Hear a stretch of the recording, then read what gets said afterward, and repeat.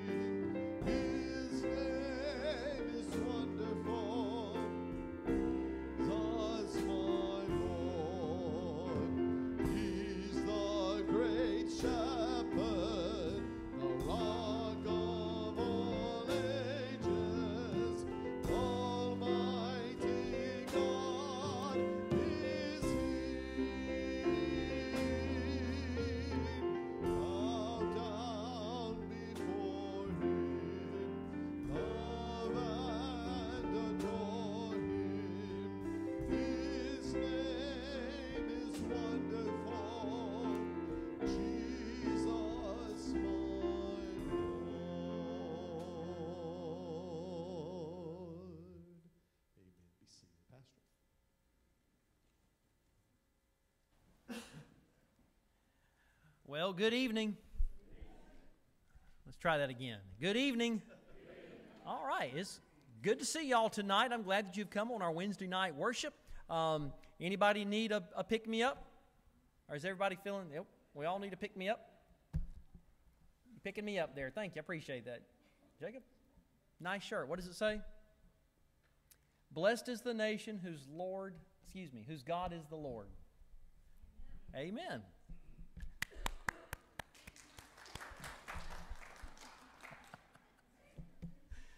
As we come tonight, I want us to be mindful. Y'all know that Miss Patsy McDermott is still in the hospital. Those of you who have been keeping up with that, Miss Patsy was put in there and had to be put on a ventilator, but she is taken off the ventilator, and I spoke to her daughter. Was it yesterday or today that I spoke? I can't remember. I'm losing track of time. But anyway, no, I think maybe it was a text that she sent me early this morning that she is doing well. She actually was talking to her, but she thought she was on a plane and a train. And I said, well, I hope wherever she's going, she's having a good trip. So, but y'all do. I think she is doing better, but we need to continue to pray for Miss Patsy as she is recovering there in the hospital. And let's pray for Stephanie Domingo. That is Miss Millie's daughter.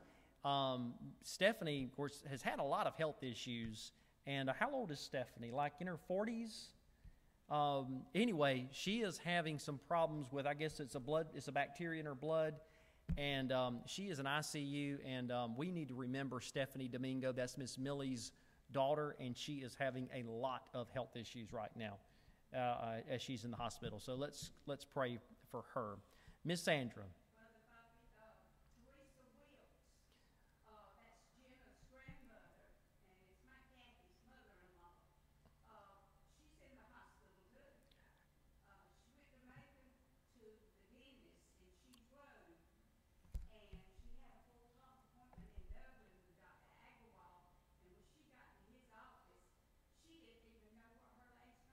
Oh, my goodness. They said she told them that her name was Wilkerson, and she was talking out of her head, and they run their test and all, but she's come back as far as who she knows, who she is and where she's at.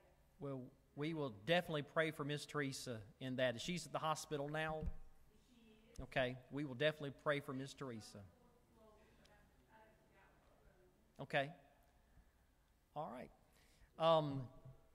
Let's pray for our nation. I don't want to rehash all the news. If you've been watching the news, we got a lot of crazy stuff happening in our nation now. We need to pray for our nation and just pray that God would be, we need some mercy, and we need a lot of other stuff too, but we need to be praying for our nation. So,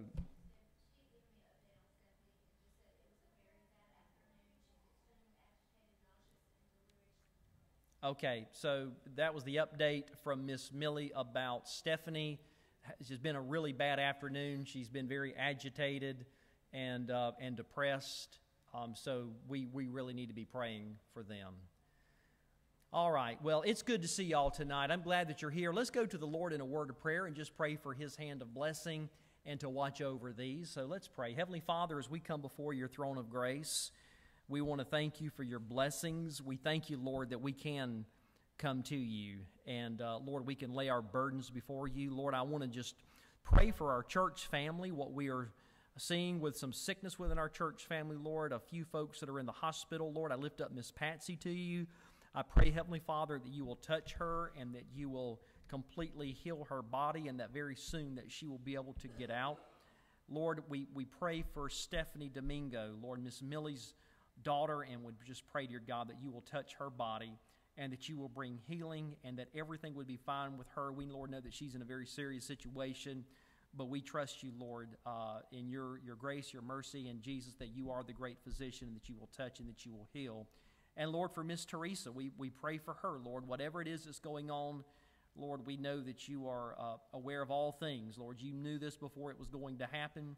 So we pray for Miss Teresa and ask that everything would be fine with her and that you would deliver her from whatever infirmity this is that she is experiencing.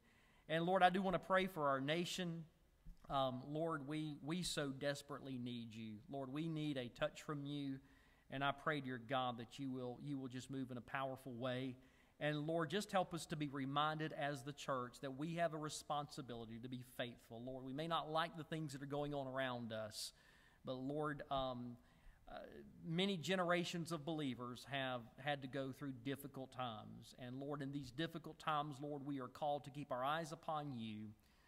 Jesus, you are the author and the finisher of our faith, and I pray, dear God, that we will not grow weary in well-doing, but that we will keep pressing forward and be faithful to what you have called us to. And Lord, as we come tonight, let us be reminded of that. The promises that you've given us, the call that you have to us to go into all the world. And Lord, I pray that tonight that we will be refreshed and that we will be re-energized to go out for the rest of this week and, Lord, to be a witness to you into this world. Lord, thank you. We pray for your presence tonight as we come before you to sing praises and as we proclaim your word tonight. May you be glorified in all things. It's in Jesus' name we pray. Amen. Oh, Harold? Not Harold. Lowell. Yeah, I just wanted to make an announcement, praise and blessing. Yes. Last Tuesday, my 13th great-grandchild was born, boy, 9 pounds, 1 ounce, 20, almost 21 inches long, everything to the time. Well, amen. Lord will tell you, every time you turn around, you're having a new great-grandchild. Anybody have more than 13 great-grandchildren? Well, Listen, I thought, I was doing pretty good. You reading this yogurt. no, but I did see part of the funeral. 300 great-grandchildren?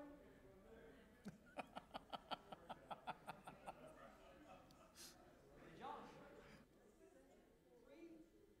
I've got to read that obituary. Well, listen, I think they all showed up for the funeral because Nathan sent me something, and it showed all the people that were there. Scott, you said there were used to be about 700 to 2,000 people at these Mennonite funerals, and it's because they're all related. Yeah. They got a lot of children. I wish you could have seen your faces when he said 300. That was entertaining on this end. Well, let's stand. Let's continue to worship.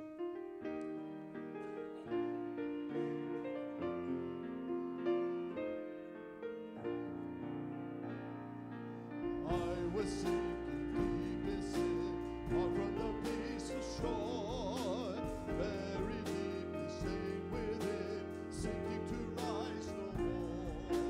But the master of the sea heard my despairing cry. From the waters lifted me, now safe am I. Love lifted me, love lifted me.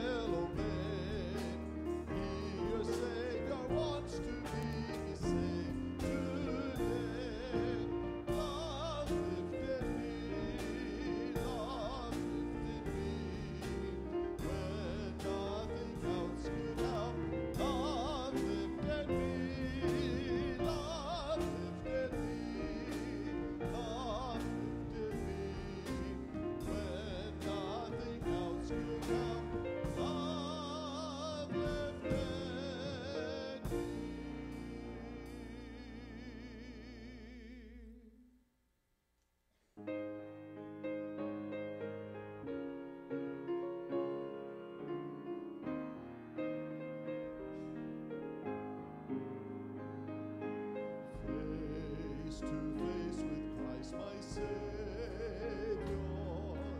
Face to face, what will it be? And with rapture I behold Him, Jesus Christ who died for me.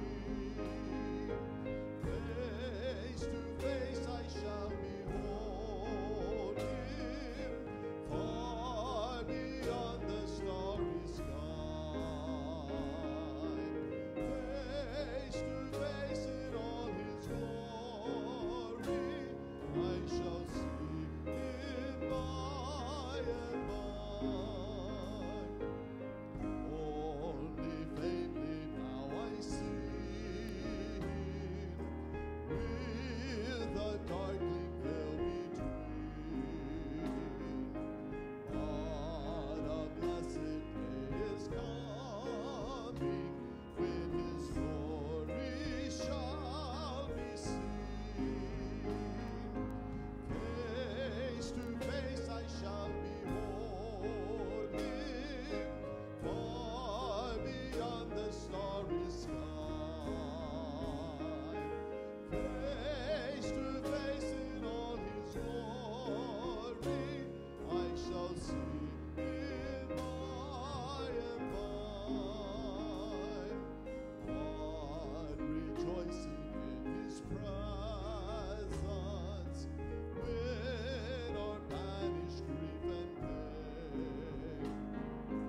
When the crooked ways are straightened, and the dark things shall be plain.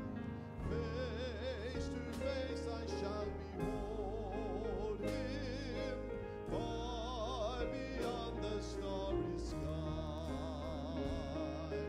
Face to face in all His glory, I shall see Him by and by. Face to face, oh blissful moment. Face to face to see and know. Face with my Redeemer, Jesus Christ, who loves me so. Face to face I shall behold Him, far beyond the starry sky. Face to face in all His glory, I shall see Him by and by.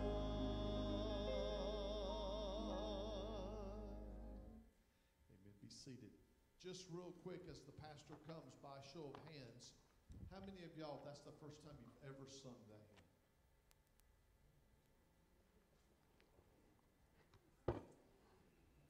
Okay, thank you.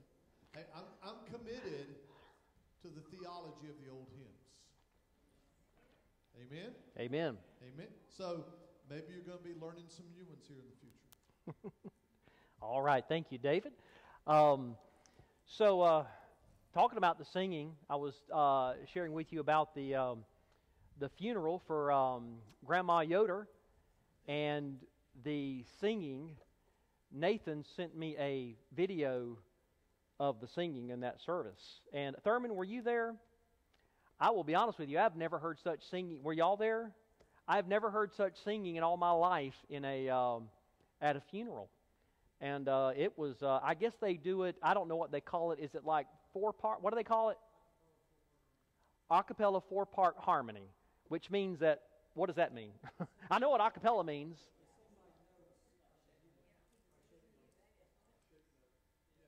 Okay.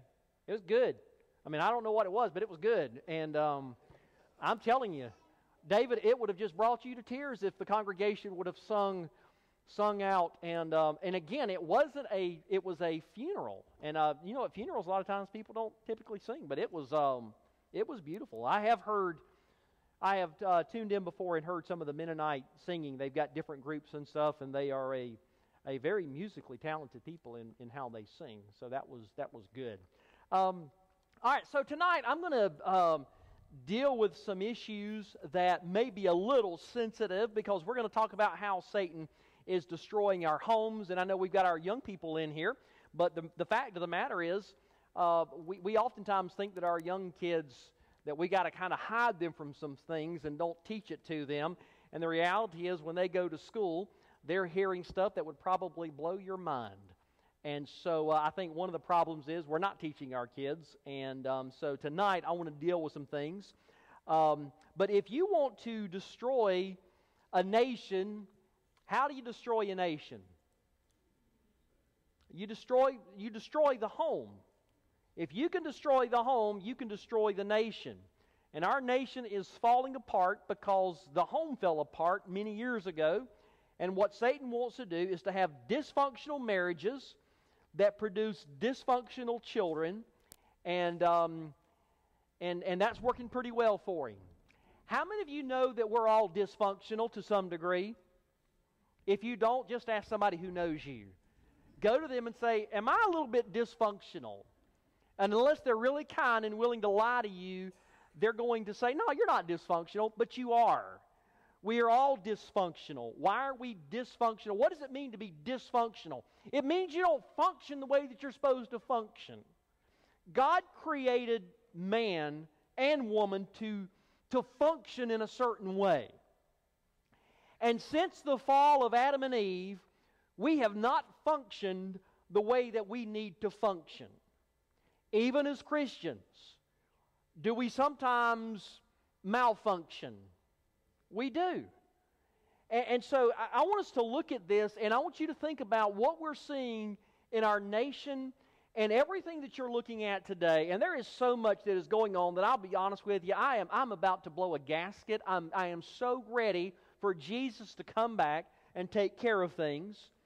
But we've got to recognize that what we're seeing in our government, what we're seeing in our schools, what we're seeing in our society, all these things that we're seeing, we've had a breakdown in the home. And if we had homes that were not so broken, we wouldn't have a nation that is so broken. I'm convinced of that. And so if we're going to try to fix things, you don't start by trying to fix what is the result, where it's the effect. You got to fix the cause. And so I want us to look at this tonight. And this is not exhaustive, what we're going to be looking at. I'm going to show you what Satan has done through Scripture, what Satan has done to destroy so many homes. There's more than this. We don't have time to go into all of what it was. This will be the last message that I do as we have been going through Wiersbe's book on Satan's way of how he operates. And so we're going to talk tonight about how Satan is destroying the homes. And I want us to look. If you're taking notes, here is the first way that Satan is destroying the homes. Again, this is not exhaustive, but this is one of the ways that Satan is doing it. Satan has redefined marriage. How many of you knew that? Satan has redefined what marriage is to the point that we don't even need marriage today. Let me give you this. How many of you ever heard of something called a social construct? Have you heard that used in a lot of the talking today, that people will say, well, that's a social construct. Let me tell you what a social construct is, and I'll give you an analogy on this of something that happened. But a social construct is what is said to be an idea that has been created and accepted by the people in a society. So society constructs something, and it's called a social construct. Now, let me tell you, the first time I heard somebody use this in a real-life situation, and I had gone over, there was a ministry need. I was over at someone's house, and there was a young lady who showed up. And she had a child, and she was not married. And the lady who was there, who lived there at the house, when this young lady came in, they were very good friends, and she was talking to her and said, asked her how she was doing, how the child was doing. And this lady, who was an older lady, made the comment to this younger lady, when are you going to get this situation rectified? Meaning, when are you going to get married? And here's what this young lady said. Marriage is just a social construct. And what she meant by that is that it has no value. This is something that some people just came up with an idea, that marriage is something that we just kind of came up with. And my first thought on that was, and I know I shouldn't have judged, but I did. I was looking, here's this young lady, and I don't think she had a job. She wasn't married. And my thought was this: welfare is also a social construct, but you probably don't have any problem with that. But you got this problem with this social construct called marriage, what you say is a social construct. Well, let me give you this. Turn with me to Genesis chapter 2 and verse 20. And y'all just need to be aware, a lot of this crazy stuff that we're seeing and hearing, you're going to hear that word social construct, and it's a way for the left to discount anything that they don't like. Oh, and we'll see some other things that they call social construct, and it's not. So in Genesis chapter 2 and verse 20, and we're getting some rain out there right now. Praise the Lord. All right. I'm happy with the rain out there as long as we don't have lightning in here. We'll be fine. So Genesis chapter 2 and verse 20. So Adam gave names to all cattle, to the birds of the air, to every beast of the field. But for Adam there was not found a helper comparable to him. And the Lord God caused a deep sleep to fall on Adam, and he slept, and he took one of his ribs and closed up the flesh in its place. Then the rib which the Lord God had taken from man he made into a woman, and he brought her to the man. And Adam said, "This is now bone of my bones and flesh of my flesh. She shall be called woman, because she was taken out of man." At that moment, what did Eve become to Adam? His wife. And then, verse 24, "Therefore a man shall leave his father and mother and be joined to his wife, and they shall become one flesh." Now, can I tell you that society had not started yet? And what did God do? God did a wedding ceremony for a husband and a wife. And so marriage, I want you to hear this, marriage is not a social construct. It is, in fact, a heavenly covenant. It is a covenant between two people and God. So it's a three-way covenant that is made. Now, here's what some people will say. Well, that only counts if you're a Christian and you want to follow what the Bible says. That only Christians are bound by this thing called marriage. Do you think that's the way God looks at it? No, it's not. And let me give you a great example of that. Y'all remember in Scripture a man by the name of Herod? And you remember in Scripture a man by the name of John the Baptist? And John the Baptist lost his head. Why did he lose his head? Because he said to Herod, who had taken his brother Philip's wife, her name was Herodias, and they were not believers. And John the Baptist said to Herod, "It is not lawful for you to have your brother's wife." It didn't matter if he wasn't a believer. The fact of the matter is, he was still subject to God's law, and he broke that law. Herodias certainly didn't like it, and you know the story how he lost his head in that incident. So when you look at marriage, marriage is not a social construct. It is something that was instituted by God Himself. All right? So this whole redefinition of marriage, here's where I'm going to kind of go with this. In the society in which we live, let me go back. In Scripture, how did God view marriage? A man shall leave his mother and father, cleave unto his wife, and the two shall become one flesh. So you got a man and you got a woman. Okay? And that is the only thing that God says is a valid marriage in His eyes. So now what we've done is we've come along and people will say, well, gender is a social construct. And so actually what you'll hear the left say is that gender is a social construct and that you can identify for whatever way that you want to identify. And we're hearing this. And you can simply do whatever you want to do, and then you've got this person a man who identifies as a woman, and so he's a woman and he can marry this man, and so really he's got a wife, and we can do. I want to show you something here. Turn with me to Genesis chapter 5, verse 1 and 2. Genesis chapter 5, verse 1 and 2 says, "This is the book of the genealogy of Adam. In the day that God created man, He made him into the likeness of God. He created them how? Male and female. And blessed them and called them mankind in the day they were created." I'm just going to say this. You have the absolute right to believe whatever you want to believe. And I'm not going to sit there and tell somebody. In fact, I want to live in a society where people have the right to believe what they want to believe. I don't think it's right to make anybody believe something they don't want to believe. I don't believe it's right to force anybody. You can't force anybody to be a Christian, and I would never ever do that, to try to force anybody to be a Christian. But here's what I'm going to say. If you profess to be a Christian, by making that profession of a Christian, what you have said is that the standard, the rule book, is God's Word. You don't have the right to call yourself a Christian and redefine what God has said in His Word. So if you want to say that, well, I think it's okay if people want to live like that, that's fine. You can believe that, but do not equate it with God's Word and say that God says it's okay, because God does not.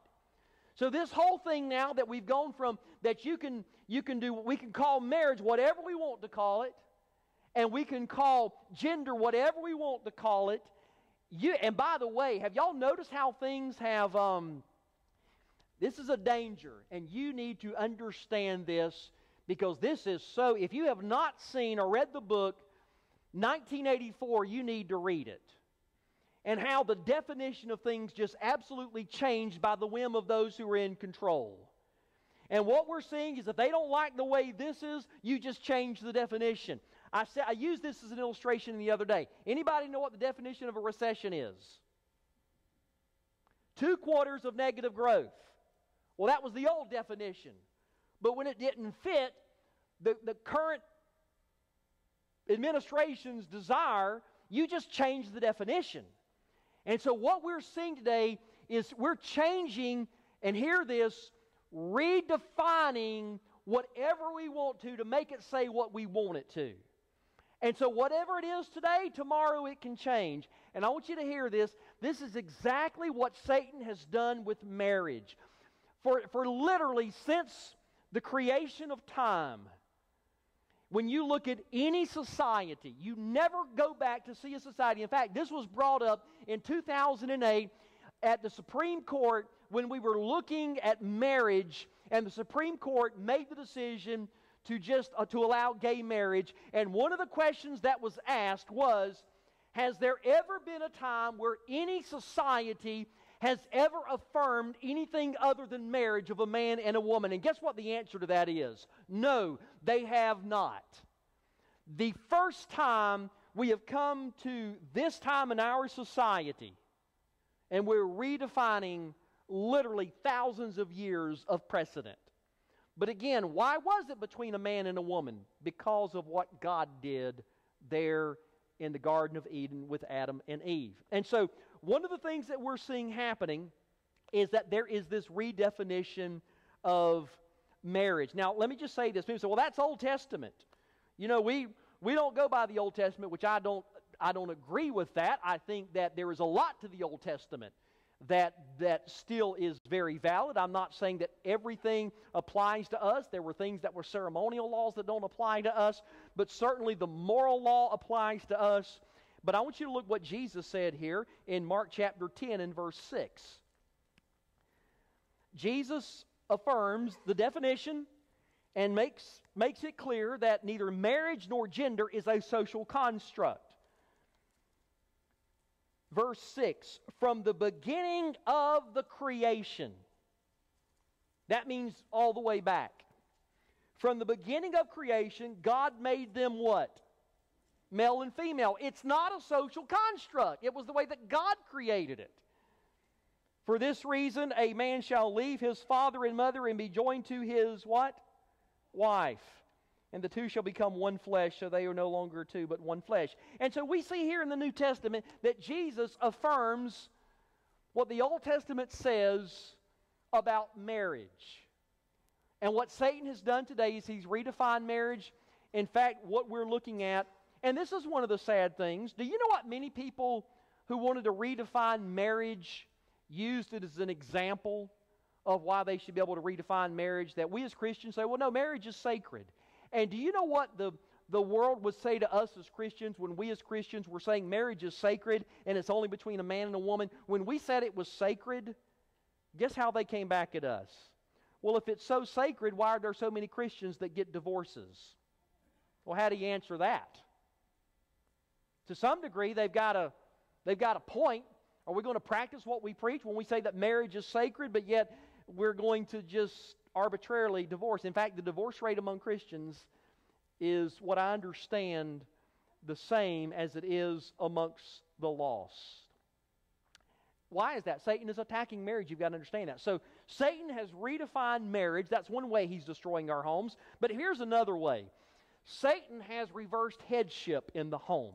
Now this always gets a little bit, people get a little bit antsy when you start talking about this. When you start talking about roles within the family.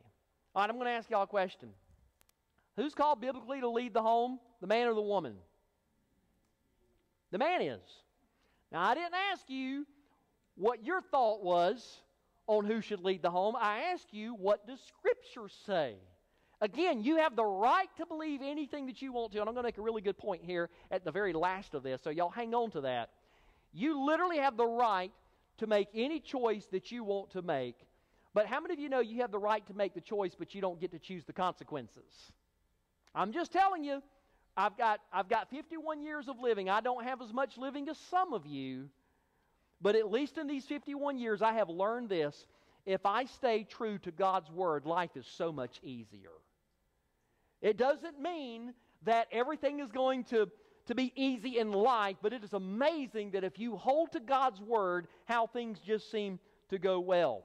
But part of the, here's the thing, Satan has reversed headship. Part of the problem in the home is that we have no defined leader within the home. People enter into marriage without any idea who's going to steer the ship. So when you're, and I think most of us in here, our younger ones have not been married. Hopefully one day you'll all find a great spouse and get married. But marriage is a journey. Would you all agree with that? And on that journey, you go through some treacherous waters. Would anybody disagree with that? And somebody's got to steer that ship. Now, here's the question. Who's going to steer the ship? So, if you've got a situation where the husband says, I'm going to steer this ship, and the wife says, no, I'm going to steer this ship, and you're sitting there and you're constantly battling about who's going to steer the ship, would that work on an actual boat? It wouldn't. And it's not going to work in an actual marriage. Let me show you some things here. All right, so here's what I like to ask people when they're entering into marriage. Well, who's going to lead this thing? And you will typically see this a lot now. As the younger generation is coming along, the more they buy into this thing, well, you know, we'll make the decision together. Now, I got no problem with a husband and a wife sitting down. In fact, I would say that communication is one of the keys to a good marriage. Communicate. And do you know what I found out most of the time in my marriage with Laura? I would say most of the time we're on the same page. How many of you have always been on the same page with your spouse every single time in every decision you've ever made? If you have, if you and your spouse are always on the same page, one of you's not thinking. There is going to be something called a disagreement. And so when I ask somebody, okay, so mutually you're going to make this decision, but who makes the decision when you're not going to agree? And there are going to be those times that you don't agree. Well, that's when things can get a little bit hairy. And that's when, and if there is not a defined leadership, then what's going to happen is that's where the fighting starts.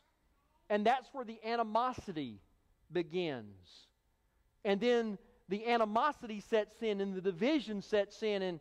And you know what the word division means? It means two visions. And you can have division that will lead to divorce. And it all started because we had a disagreement and we didn't have defined leadership. So here's my question. Does God give us defined leadership in marriage? The answer is absolutely. Now listen, you may not agree with what God says, but the fact of the matter is that Scripture is not ambiguous about where this leadership is. So what's our problem? I talked about this one time before, and I thought it was really interesting. So let me go back. Turn with me to Genesis chapter 3 and verse 16. Genesis chapter 3 and verse 16.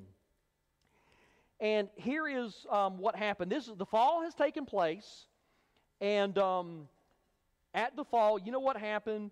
Adam and Eve sinned in the garden, and it's what we call theologically the fall. It's where sin enters into the human race, and when God confronts them, He confronts Satan as the serpent, He confronts Eve, and He confronts Adam, and God gives a curse to all three of them. What was the curse that God gave to Eve? Here it is. Look in verse 16. And to the woman He said, I will greatly multiply your sorrow and your conception. In pain you shall bring forth children. So that's the one thing. Golly, I wouldn't want to have a baby. I've said that if men had babies, the ones that would have it would only have one, and after his buddy talked to him, his buddy wouldn't have any. Man, I ain't going through that. So there is pain in labor. And what it appears is that it came as a result of the curse. But that's not the one I want to point to here. Here's what I want to point to. Your desire shall be for your husband, and he shall rule over you. What does it mean that your desire shall be for your husband? It doesn't mean that you're going to look at your husband with longing eyes and want to embrace him in some passionate hug. That's not what that means. If you want to understand what that means, look over to Genesis chapter 4 and verse 7, because we see this within the same context. Genesis chapter 4, verse 7. Cain and Abel. Y'all know the story there. And as God, when they brought their sacrifices, and the Lord was not pleased with Cain's, and the Lord said to him, if you do well, will you not be accepted? And if you do not do well, sin lies at your door. And hear this, and its desire is for you, but you should rule over it. Do you notice that is exactly what God says to Cain here, is exactly the curse that was given to Eve. So what is the context? What is it that sin desires to do in your life? We are in what? Bondage to sin. Sin wants to rule over you.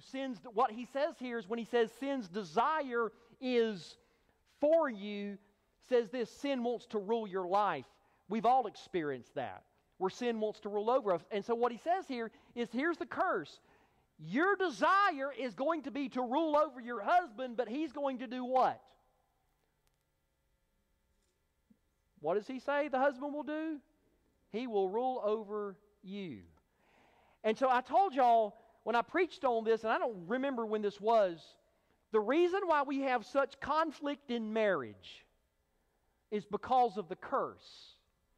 And I want to tell you that even though we as Christians, that we are saved from our sins, we still live in a fallen world, and every marriage is affected by this curse. And so you get a husband and a wife together, and then we're all in agreement until we're not. And the wife says, well, this is what I'm going to do, and you're not going to tell me what to do. I watched my daddy tell my mama what to do, and I watched how he was, and no man will ever do that to me. Anybody ever heard that kind of stuff? And so what we've got is, we've got generation after generation after generation. And I'll be honest with you, we haven't really done what we're supposed to do, and I'll get into that in a moment. And so there's this fight that takes place. And so it starts with the disagreement, and then there's division, and then there's divorce. So what does God say that is supposed to happen here? Look with me in Ephesians chapter 5 and verse 22. Again, you keep this in mind. I'm telling you what Satan tries to do, and he's trying to redefine headship in the home. Who's going to make the decision whenever it comes down to it? Ephesians chapter 5 and verse 22.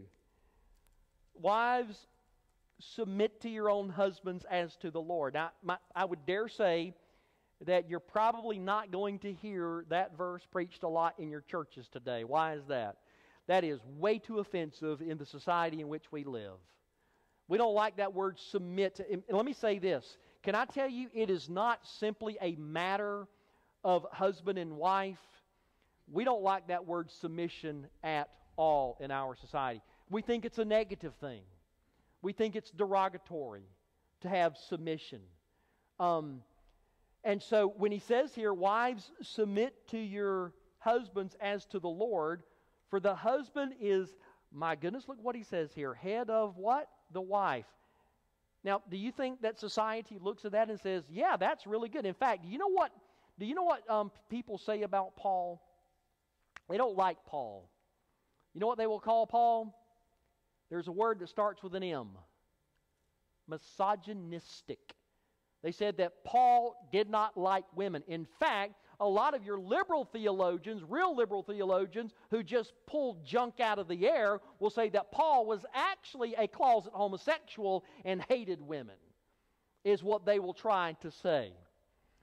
But Paul says, he says,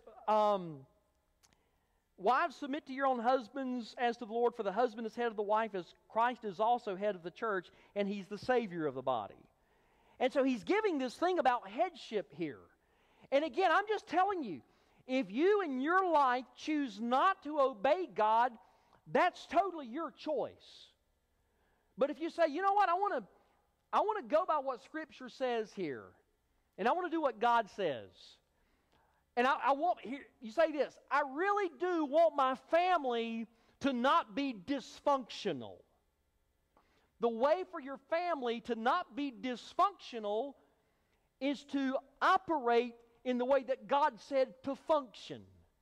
And so what God says here in the functioning is, husbands, or wives, you need to submit to your husbands. Here's what he's saying. You are the spiritual leader in this home. You are to lead your family. Now here's what, we focus on that, and I really do believe that the next part usually makes this better in a home.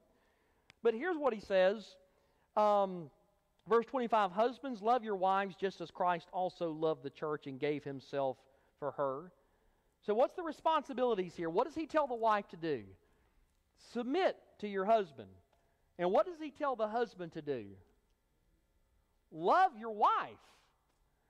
I am convinced of this. Now, this is not true every single time, but I am convinced that most women who have a very loving husband, who love their wives as Christ loved the church, that it is a much easier thing for them to submit to their wife. And by the way, guys, let me just go ahead and just tell all of you that where it says to submit, you cannot make your wife submit. The way this is done here is this is the decision that the wife has to make. She has to, this is where her relationship with God is. And what she has to make the decision is, am I going to submit to the leadership of my husband? Now, guys, I'm going to tell you, it makes it a whole lot easier for a wife to submit to the leadership of her husband if it is godly, loving leadership. Now, is a woman, so let's say you're a Christian woman and you have a husband and he's not a believer. At what point do you not submit to his leadership? Is there a point when a godly woman should not submit to her husband's leadership? And I would say yes. I would say if there is anything illegal or immoral, it's kind of like this. Are we called to submit to government? We are. We are called to obey the governing authorities until what? Until they call for us to do something that goes against our belief system and how we practice our faith in the Lord. At that point, we are no longer to submit to our government. And it may cost us our life. And so there is this thing called headship. And we live in a society that refuses to do this. And again, you have the right to make your choices, but you don't get to choose your consequences. So Satan has redefined what headship is. And what Satan says is this: there's no headship. You both do what you want to do. If you have ever been in any organization, if you ever worked anywhere, how does it work when there is no defined leadership? There's chaos. Did I hear somebody say chaos? There's chaos. I love what Adrian Rogers said. Anything in nature that you find with two heads is a freak. It is a freak of nature, and it will not work. Again, all I'm doing is giving you what Scripture says here. You can make the decision to do whatever you want to do. You can make that choice, but you don't get to choose the consequences. We have a society today that says we're not going to follow biblical principles because that's outdated. And somebody want to tell me where our families, has that worked well for us or not worked well for us? Hasn't worked at all. All right, so the third thing that we see here is not only do we see that Satan has reversed headship, but Satan has ruined intimacy in the marriage. Now this gets a little bit, but our kids here, I'll be delicate on this. Y'all turn with me to 1 Corinthians chapter 7 and verse 1. 1 Corinthians chapter 7 and verse 1. And listen to what Paul writes here. He says, "Now concerning the things of which you wrote me, it is good for a man not to touch a woman. Nevertheless, because of sexual immorality, let each man have his own wife, and let each woman have her own husband. Let the husband render to his wife the affection due her, and likewise also the wife to her husband. The wife does not have authority over the wife does not have authority over her own body, but the husband does. And likewise, the husband does not have authority over his own body, but the wife does." Now, you see how Paul, when he's talking about intimacy here, what Paul says about how this relationship works? Golly, if we didn't have youth in here, I could really... So here's what happens in the marriage. And when it comes to intimacy, anybody want to guess when Paul is talking about this here? Verse 5, "Do not deprive one another except with consent for a time, that you may give yourselves to fasting and praying, and come together again so that Satan does not tempt you because of your lack of self-control." All right, so here's what Paul says. When there is a lack of intimacy within the marriage, can that lead to temptation outside the marriage? It absolutely can. That's what he's talking about here. I don't know what the statistics are, but not every marriage ends in divorce because of unfaithfulness, but my guess is that unfaithfulness is one of the primary causes of divorce. And so Paul is talking about intimacy here, and he's telling the couples, listen, you got to be very careful how you handle this intimate relationship that you have. You know, you can't say, gosh, do y'all understand where I'm coming from? Here's the point that I want you to see. When the intimacy is not there and the physical needs are not being met, people will oftentimes go looking somewhere else to fulfill that. And I believe that one of the things that Satan is doing today is couples, we don't even like talking about it. I mean, I'm struggling up here right now talking about this. It's not something that we like to talk about, but can I tell you it is something that is very, very much that we need to talk about. In our guys group, we do talk about this a little bit more. Your ladies groups, I hope y'all talk about it more. When y'all get older, we'll talk about it more. But the fact of the matter is, I'm aware of this. They probably hear more at school than what you and I heard at school. So here's the thing, and I'm going to hit this here real quick. Does anybody want to try to guess what a real big problem that destroys intimacy between a married couple today? Hear this. It's pornography. Did y'all know that so many of our young men today have no desire to be in a relationship with a woman because they have been exposed to so much stuff? And you don't realize how detrimental pornography is to the mind and how it rewires. There's all kinds of studies out there that show how pornography rewires the mind, and you cannot function in an intimate way the way God designed it. And I'm telling you, it is all out there. Y'all remember we used to say this, and you used to have to go hunt that stuff down. You don't have to hunt it down anymore. It'll hunt you down. And so when you look at this, what Paul is talking about, he's ruined intimacy within the marriage. That Satan will do whatever he can to destroy that. And the temptation that he says here, come together again so that Satan does not tempt you because of your lack of self-control. There's a huge temptation that is out there. All right, so that's the third thing. Let me give you this fourth one here real quick, and I think it's an important one. And this one really hits, well, I know with our family, Laura chose to, and we made the decision together that when Savannah was born, she retired from nursing. So she's been retired for, how old is Savannah? She's how old? Wow. I'm getting old. Savannah's 24. Laura retired just before she was born. We could have made more money. In fact, there was times that the money from a nursing would have been a lot better. But let me show you this. Look with me in 1 Timothy. And here's what. Satan has reviled motherhood. Motherhood is something that is looked down upon in our society today. And let me show you what Paul says in 1 Timothy chapter 5 and verse 14. 1 Timothy chapter 5 and verse 14. Now, the early church was operating in such a way. This is actually talking about the widows here. And he's given instruction how you watch over the widows. And listen to what the instruction that he gives to young widows. And it was not uncommon for a woman to be a widow young, probably more common then than it is now. But what does Paul say here in verse 14? Therefore, I desire that the younger widows do what? Marry, bear children, manage the house, give no opportunity to the adversary to speak reproachfully. So what is it that what does he say for these young women what's really good for them?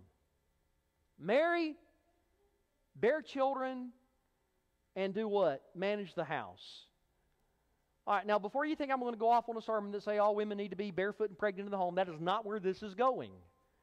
So listen to this. There is nothing that says a woman should not work outside the home. Nothing in Scripture that says a woman should not work outside the home. But I believe that one of the things that you better be very much aware of is that if a woman does work outside of the home, be very, very careful that you watch where Satan will bring in a lot into the home that can go wrong. I'll give you this illustration. There was a man that is at the first church that we pastored there at Pine Grove, and he was up north, and they had a plant there, and they were having problems, and I'm not even going into what the problems were, but they realized that the men and the women were having times of intimacy, the workers. And so what they had to do to fix it was they literally sent the men to lunch at 1 hour of the day and the women at another hour of the day. Because when they were working together, it was too much of a temptation, and it happened. We definitely saw this, that when women started entering into the workplace, they're there with other men, and more of an opportunity for Satan. So I'm not saying that a woman should not work outside the home. All I'm saying is this. Just note that it can raise for some very difficult circumstances. And here's the other circumstance. Any of you ever heard of something called a latchkey kid? Y'all know what a latchkey kid is? It's those kids that come home after school and they go home and they're totally unsupervised. Who do you think wants those kids to be unsupervised? Satan does. And I really do believe this. If you were to ask me, and I'm not saying this because we made this choice, I'm saying this because I absolutely believe it, that we have demeaned what it means to be a mother. We have said that a mother, that the woman who chooses to raise her kids, what we have said is, well, you're not reaching your full potential. Have you ever heard this, the hand that rocks the cradle rules the world? I'm telling you, who's got the greatest influence in our society? I'm convinced it's the mother. And so when we began to consider this, this was a quote that Wiersbe gave, and I thought this was a great quote. When outside the home is more inviting and exciting than inside the home, then you can be sure that Satan is at work to wreck that marriage. And what he was saying is this, that for the wife, when it's more exciting to be outside the home and than to be inside the home, you got some problems. There ought to be an excitement for both the husband and the wife with their family. And not to feel like, oh, well, I would much rather be out there. You see, here's what's happening. We have society today looks at being a stay-at-home mom as nothing. You're not reaching your potential. In fact, having children is seen as destroying the environment. How many of you have heard enough to know that? If you have children today, you are destroying the environment. I've heard stories of young women who have never had children who will get their tubes tied just so they don't leave a carbon footprint. They will not bring a child into the world because you're going to destroy the environment. And here's the other thing, is they'll say that not working outside the home makes a woman dependent on the man. How many of you know that dependency goes both ways? All right. In some ways, my wife is dependent upon me. If you were to ask me, is she dependent upon you for money? Yeah. But we have this thing where we've got a really good system going. I give her the debit card, and she just spends whatever she wants to. And if she overspends, baby, you got to be careful.